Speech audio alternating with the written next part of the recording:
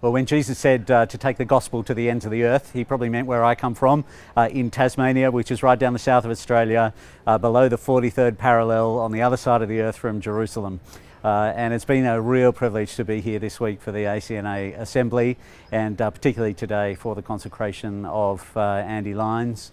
We are a long way away from the Scottish Church and from the things that have unfolded in Europe in recent days, but we stand in solidarity with our Anglican brothers and sisters around the world.